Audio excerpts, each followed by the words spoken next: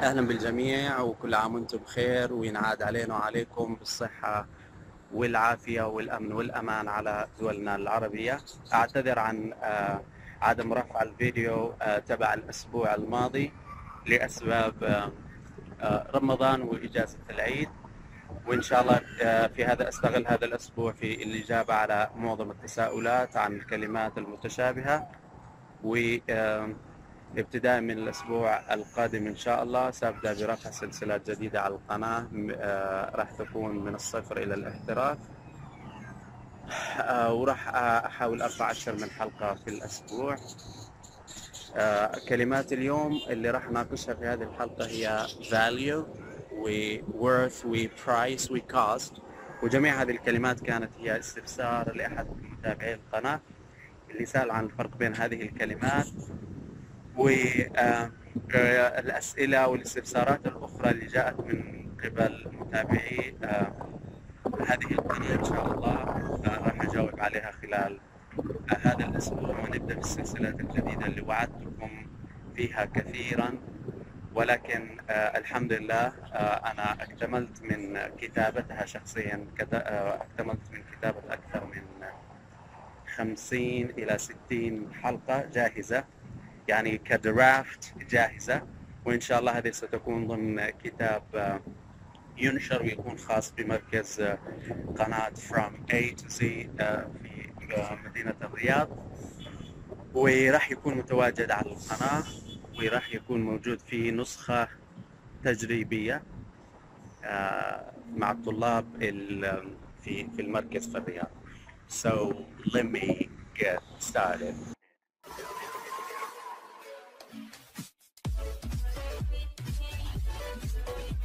الكلمات الأربعة لهذا اليوم هي worth و value و price و cost. راح أبدأ بمناقشة price و cost لأنهم لهم معاني متقاربة، وبعدين راح أناقش الفرق بين كلمة worth و value لأنهم برضو لهم معاني متقاربة، وفي الأخير راح أقارن بين الأربع كلمات. والآن راح أبدأ ب price و cost. والفرق الأول بين هذه الكلمتين هو لما تصف تكاليف الحصول على منتج أو على خدمة، أو تكاليف عملية الحصول على هذا المنتج أو هذه الخدمة، في هذه الحالة تستخدم كلمة cost فقط. فمثلا إذا قلت هذه السيارة كلفتني $20,000، في هذه الحالة تستخدم cost فقط، فتقول this car cost me $10,000. This car cost me $10,000. This car cost me $10,000. هذه السيارة كلفتني $20,000. أو ممكن تقول their clothes cost them $500. Their clothes cost them $500. Their clothes cost them $500. ملابسهم كلفتهم $500. وكمان تستخدم cost مش فقط لوصف خسارة مادية، بل قد تكون خسارة نفسية أو معنوية. This risk is gonna cost you your life. This risk is gonna cost you your life. هذه المغامرة راح تكلفك حياتك. أو this mistake is gonna cost you your reputation. This mistake is gonna cost you your reputation. هذا الغلط راح يكلفك سمعتك، يعني راح تخسر سمعتك.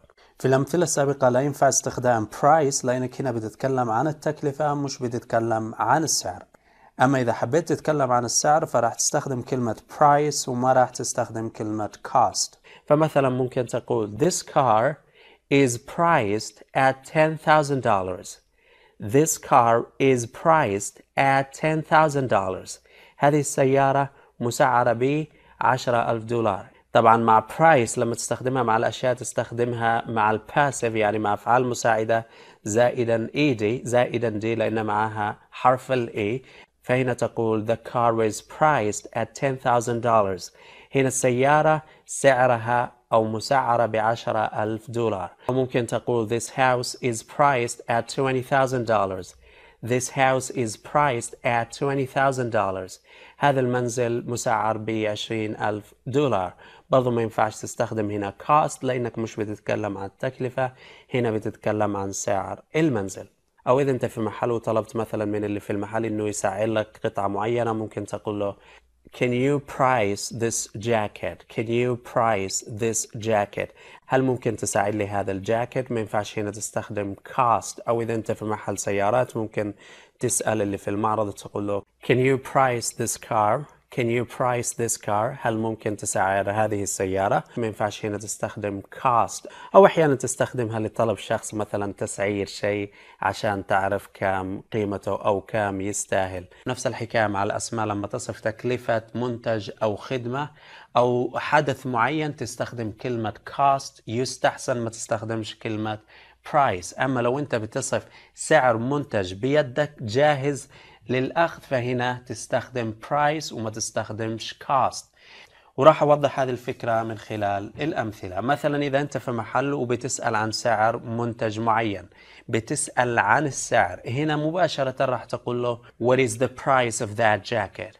What is the price of that jacket? ما هو سعر ذلك الجاكيت؟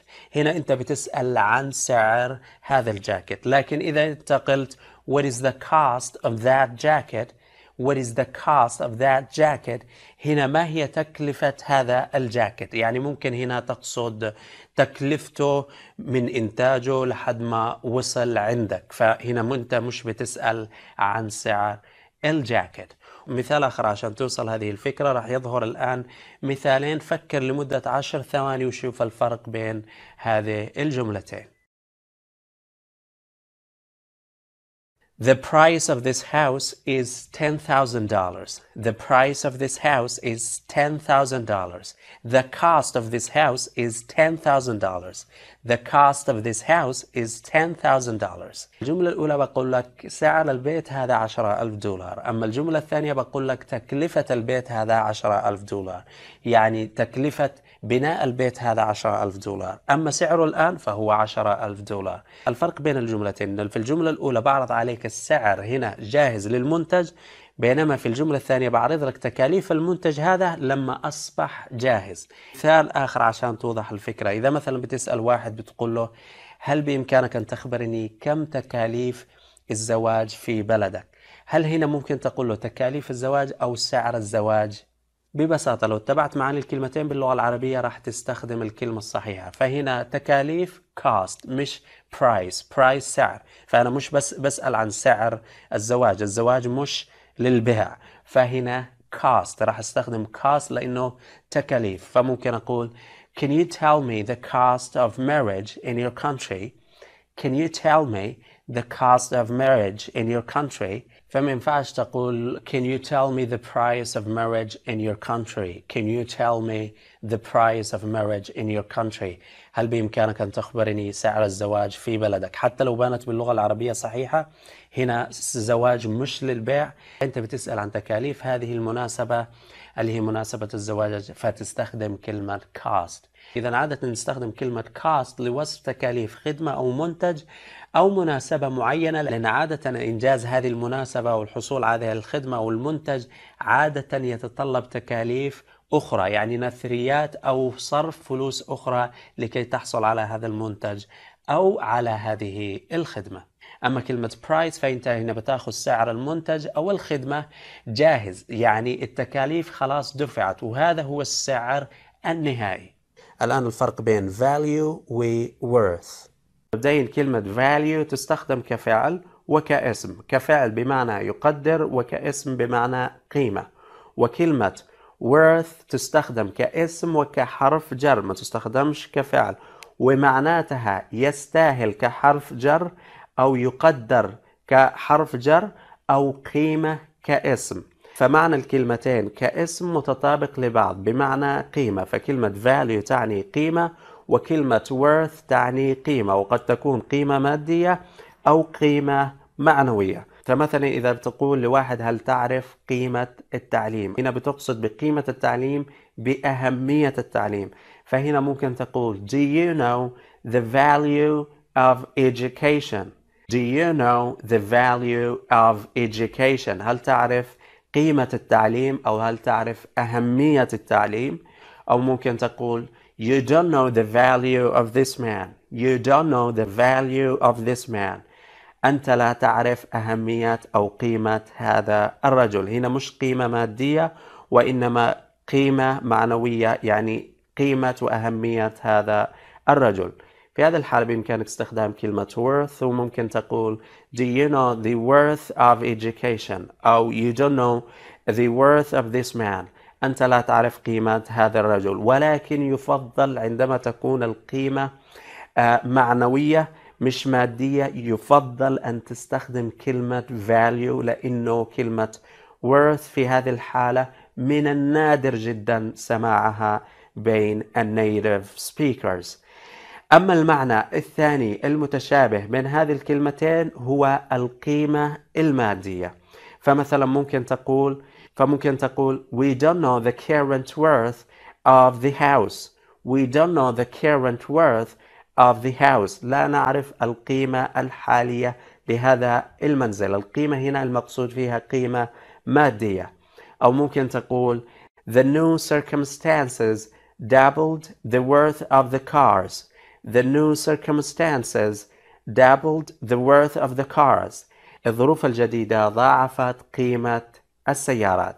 هنا في هذه الحالة ممكن تستخدم value تكون نفس المعنى تماما، ولكن يفضل عند استخدام قيمة مادية إنك تستخدم كلمة worth، لأن value في هذه الحالة استخدامها شبه نادر، ولكن إذا استخدمتها فهي صحيحة. الآن الفرق بين كلمة worth و value، لما value تستخدم كفعل بمعنى يقدر، يعني يقدر شخص، يقدر أهمية شيء معين، ففي هذه الحالة فقط تستخدم كلمة value. ما ينفعش تستخدم كلمة worth لأن معناتها قيمة وتستخدم كاسم ما تستخدمش كفعل. فممكن أقول I value you a lot. I value you a lot. أنا أقدرك كثيرا بمعنى أحترمك. أو I value honest friends. I value honest friends. أنا أقدر الأصدقاء المخلصين أو الصادقين. هنا ما ينفعش تقول I worth honest friends أو I worth you a lot. ما ينفعش لأن هنا الكلمة worth تستخدم كحرف جر وكاسم فقط. إذا المعنى الأول اللي يبعد تماما عن معاني price و cost ل value و worth هو لما تستخدم كلمة value كفعل بمعنى يقدر شيء، يقدره معنويا، أو لما تستخدم كلمة value و worth كأسماء بمعنى قيمة معنوية. الآن راح أناقش معاني هذه الكلمات الأربعة لما تكون قريبة لبعض في المعاني. الآن راح أقارن بين هذه الأربع كلمات من خلال جملة واحدة، وراح تظهر الآن 4 جمل على الشاشة. خذ 10 ثواني وفكر بين معاني هذه الجمل والفرق بين هذه الجمل. الجملة الأولى هي This house cost $10,000. This house cost $10,000. الجملة الثانية This house is priced at $10,000. الجملة الثالثة This house is worth $10,000. الجملة الرابعة This house is valued at $10,000. الجملة الأولى هذا المنزل كلف $10,000. هنا بنتكلم عن التكلفة، بنتكلم عن بناء هذا المنزل كلف $10,000. الجملة الثانية بنتكلم عن سعر هذا المنزل، احنا مش بنتكلم عن أي تكاليف، سعر هذا المنتج بشكل جاهز سعره $10,000، وهنا قد يكون سعر ثابت وقد لا يكون سعر ثابت. الجملة الثالثة This house is worth $10,000. هذا المنزل يستاهل $10,000. أنت هنا بتعطي رأيك في سعر هذا المنزل، لكن السعر مش نهائي، بس أنت شايف أنه يستحق $10,000. الجملة الرابعة This house valued at $10,000. هذا المنزل يقدر $10,000، يعني سعره يقدر $10,000، يعني هنا المعنى مقارب ل worth، لأنك هنا بتعطي رأيك أن هذا المنزل يستاهل هذا المبلغ. مثال آخر في استخدام هذه الأربع كلمات كأسماء. خذ 10 ثواني في معرفة الاختلافات بين هذه الأربع جمل الظاهرة على الشاشة. We don't know the current price of the house. We don't know the current price of the house. نحن لا نعرف السعر الحالي للمنزل. في هذه الجملة احنا بنتكلم عن السعر. أما الجملة الثانية We don't know the current worth of the house. We don't know the current worth of the house. نحن لا نعرف القيمة الحالية للمنزل. هنا احنا بنتكلم عن القيمة، والقيمة هنا قد تكون تقديرية. أما الجملة الأولى بنتكلم عن السعر، يعني الفرق بالمعنى باللغة العربية ولكن المعنى قد يكون شبه واحد. الجملة الثالثة We don't know the current cost of the house. We don't know the current cost of the house. نحن لا نعرف التكلفة الحالية للمنزل. هنا نقصد التكلفة وليس السعر، يعني قد تكون تكلفة بناء هذا المنزل. أما الجملة الرابعة We don't know the current value of the house. We don't know the current value of the house. نحن لا نعرف القيمة الحالية للمنزل. يعني هنا value و cost و worth قد يكون المعنى شبه واحد، لأنك هنا بتتكلم عن قيمة وسعر. أما cost فأنت بتتكلم عن تكلفة بناء هذا المنزل. مثال أخير عن هذه الأربع كلمات، وستظهر برضو 4 جمل. فكر لمدة 10 ثواني وعرف الفرق بين هذه الجمل.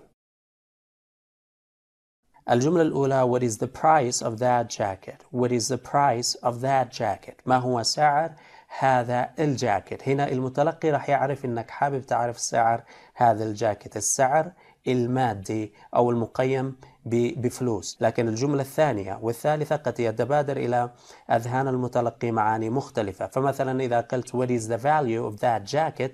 What is the value of that jacket? أما الجملة الثالثة What is the worth of that jacket? What is the worth of that jacket? هذه الجملتين قد يتبادر إلى أذهان المتلقي معاني مختلفة، فممكن يكون المقصود هنا ما هي فائدة أو قيمة هذا الجاكيت، قيمة معنوية، يعني إيش أهمية هذا الجاكيت. ممكن المتلقي أو اللي واقف في المحل ما يفهمكش على إنك بتسأل هنا عن سعر هذا الجاكيت. لذلك لو أنت حابب تسأل عن أشياء تستخدم بشكل يومي وحابب تسأل عن سعرها، فهنا يفضل تستخدم كلمة price لأنه معناها الوحيد هو سعر. أما كلمة value فيكثر استخدامها بمعنى قيمة وليست قيمة مادية بل قيمة معنوية، وكذلك الحال مع كلمة worth. أما كلمة cost هنا What is the cost of that jacket؟ فما هي تكلفة هذا الجاكيت، والمقصود فيه هنا قد يكون له معاني مختلفة. برضو ممكن المقصود هنا بالتكلفة تكلفة هذا الجاكيت من صناعته إلى أن وصل إلى المحل. أما إذا حبيت تسأل عن السعر، عن شيء يستخدم بشكل يومي باستخدام كلمة cost و worth وتفهم بشكل دقيق، فبإمكانك استخدام إحدى الصيغتين اللي راح تظهر على الشاشة، وهي how much is it worth؟ how much is it worth؟ أو how much does it cost؟ how much does it cost؟ كم يكلف أو كم قيمة هذا. بهذه الصيغتين بإمكانك استخدام worth أو cost. بصيغة الاسم فيفضل فقط تستخدم كلمة price. What is the price of that jacket? What is the price of that jacket? أما استخدام كلمة worth و value قد ينتج معاني مختلفة في أذهان المتلقي، أو قد يتطلب منك جملة أخرى للتوضيح. أتمنى أن يكون وصل الفرق من خلال هذه الأمثلة. ولمزيد من المعلومات عن كلمة worth بإمكانك مشاهدة حلقة خاصة بكلمة worth وكلمة deserve.